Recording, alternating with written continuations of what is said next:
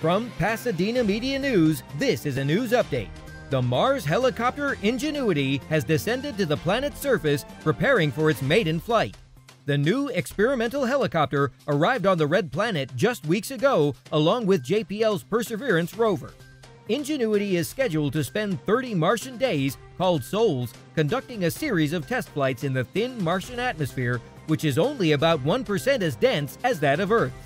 Deputy Operations Lead for the Mars Ingenuity helicopter, Teddy Zanettos, said, "Our 30-sol test schedule is front-loaded with exciting milestones. Whatever the future holds, we will acquire all the flight data we can within that time frame." His team is expecting an action-packed month. For more information on the Ingenuity helicopter, go to mars.nasa.gov/technology/helicopter. For Pasadena Media, I'm Joe Carbonetta. Thanks for clicking in.